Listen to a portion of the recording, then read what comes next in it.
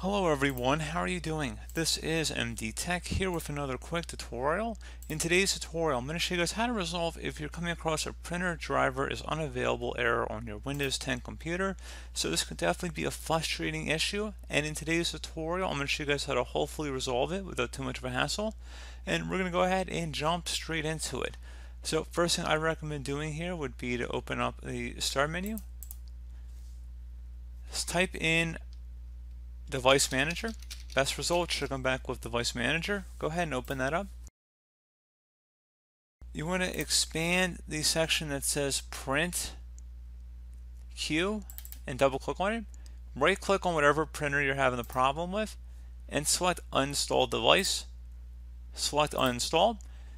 And then once you have done that, you want to close out of here, restart your computer, and then you also want to unplug your printer and plug it back in if it's a wired connection. If it's wireless, then you just would walk through the printer setup utility built into Windows. So this would open up the Start menu, type in printer. Best match would say printers and scanners, and underneath that you can see it's actually a shortcut here to add a printer or scanner. Go ahead and select that, and you would just walk through the add a printer or scanner utility here. You would scan for printers on your network, so go ahead and make sure your printer is turned on, obviously, and connected to your network if it is a wireless printer.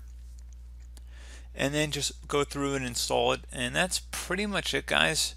You also want to consider if your printer isn't the default printer, so you might have to go down to printers and scanners and go ahead and select the printer that you want to set as default.